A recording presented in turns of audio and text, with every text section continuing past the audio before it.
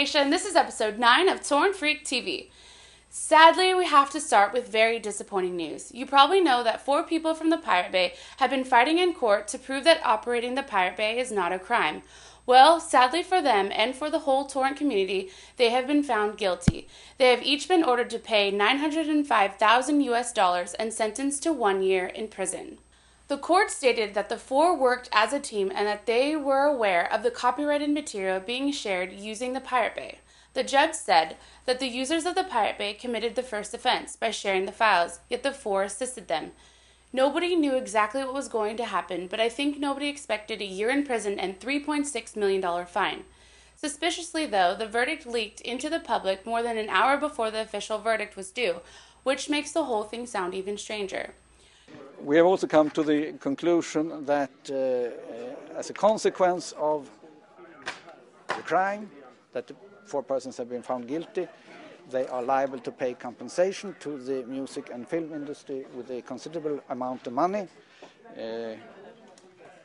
which amounts to 30 million Swedish crowns. You were probably just like me, wondering what will happen with the Pirate Bay website. Well, Peter Sunde has explained that this decision does not mean the end of the site, and that they will appeal the verdict, which means that this might not be resolved for years. When and if ever,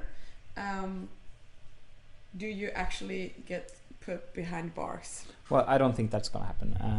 I'm still quite confident that the higher up you go in the Swedish court system, the more fair judgment you'll get.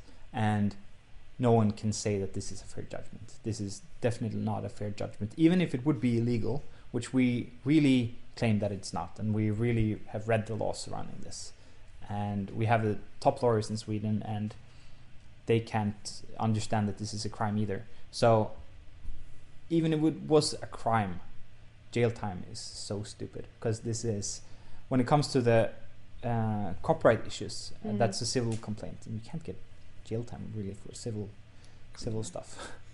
This is horrible news, not just for BitTorrent, but also for ISPs, which might now find themselves liable for enabling users to download copyrighted material, which just seems stupid. I mean, why don't we go against car manufacturing companies because their cars kill thousands of people every year because the driver did not follow the speed limit? What? Not the same thing? Yes, it is. The car company made the car that can be used to follow the rules or break them. It's not up to the car company, though, to police their drivers. On a more happy and entertaining side, one of the Pirate Bay servers that was confiscated by the police in 2006 was bought by the Swedish National Museum of Science and Technology and will be displayed in the section of the museum dedicated to machines and inventions that have changed people's lives. Also, a movie clip from an upcoming movie about the Pirate Bay called TVB AFK has supposedly leaked onto the internet. I think that this is intentional, but that's just my opinion. Let's look at the clip.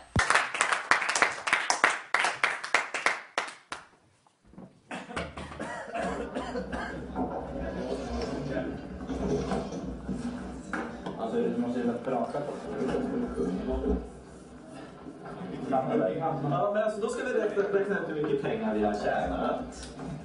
Då börjar vi med en exponentialfunktion.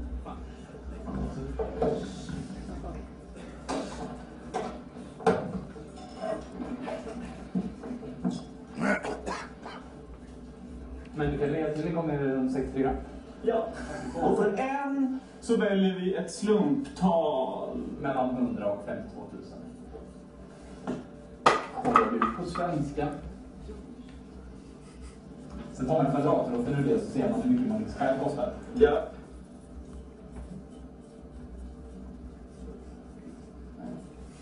Wow. Svaret. In the last episode, we reported that France is the only country in the European Union with the 3 strikes law. The law has been heavily criticized, and well, I was happy to realize that just after I talked about this, the law was rejected. But don't get too excited. The rejection was supposed to have happened by mistake, and it should be in effect again on April 29th. If you live in the United States, it is hard to believe that you don't know what Hulu is. And if you don't live in the United States or you don't know what Hulu is, then let me tell you. It is a place where people can watch TV shows free and legally.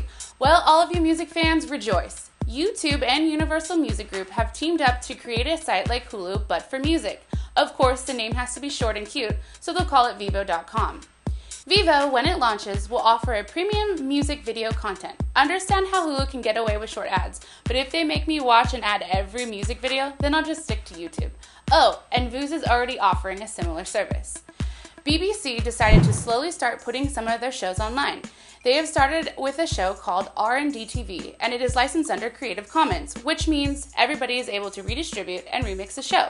And to make everything even better, they are planning to distribute the show over BitTorrent in the future. Man and wife have been accused of a humiliating crime. We often hear that people get arrested by going to the movie theaters and recording the movie with a video camera, and I kind of feel sorry for them. But there's no way I can feel sorry for this couple. They have been caught illegally videotaping Hannah Montana, the movie. And since we're talking about camcorders, I have received a hint how one of the cam movie release groups is able to get higher quality sound for their releases. Instead of capturing the sound from a movie theater, they go to the drive-in and find the frequency at which the sound is being broadcasted and just simply record it. I'm wondering why nobody thought of this before. The person that submitted this info will receive a t-shirt like promised in the last episode. He did not want his name to be public though, so I'll respect that. A 22-year-old man from Spain has been sentenced to 6 months jail time and 4,900 euros fine. He was accused of operating a file-sharing website, infopsp.com, which was offering links to PSP games. In Spain, it is legal to provide links to copyrighted works, if it is not done for profit or commercial gain. But unfortunately for this guy, they found out that he was making money from advertisers like Google AdSense. Miramax, the studio behind Adventureland, might have been trying a new advertising strategy amongst the pirates. A girl was twittering about Adventureland and asking why there are no torrents available for this movie yet. Surprisingly for her, she got a direct response from Miramax saying, "Come on, Amanda, don't do it." Amanda wanted to joke right back at them and responded with saying, "Okay, I won't, just for you." But to her surprise, she got another reply from Miramax. This time they offered her 2 tickets for Adventureland for being such a good sport. Good marketing strategy, Miramax. On the Colbert Report, Phil Bronstein, a newspaper editor, went on a talk show to talk about how newspapers are dying because of the internet, and he went on to say that websites like Google or AOL need to start paying newspapers for their news. Yeah, I know, who cares about what he has to say, right? Well, listen to this stupid comment. Well, the short answer is yes. I mean, iTunes were a little different because if you weren't paying, you were going to go to jail. Wait, if I wasn't paying, I'd go to jail? Oh, great. Have a newspaper editor talking about news that never happened. I hope they never pay you, since obviously you have no idea what you're talking about. It's time for our quick app review. Today, let's look at TriBlur. TriBlur is a project that's being developed by smart scientists at P2P Next project, which is funded by the European Union. TriBlur offers a fully distributed search, which also means that torrents come from within the network, making sites like Mininova or IsoHunt a thing from the past. Their aim is to make peer-to-peer easy to use and control and eventually include it in television. The new version of the application offers a nicer user interface and other tweaks. The new application is available for Windows, Macs, and Ubuntu. Do you remember me speaking about the new X-Men movie being leaked onto the internet? Well, if you don't, here's a quick reminder. Sadly for the movie industry, the movie has leaked onto the internet a month prior to its release, and it has become a big hit on torrent websites. Okay, so you know what I'm talking about, right? I am introducing a new segment of our show called Your Words. This is going to be a segment dedicated to you, the viewer, or more like what you have to say. And, not to keep you waiting too long, here is our viewer's comment on the X-Men leak.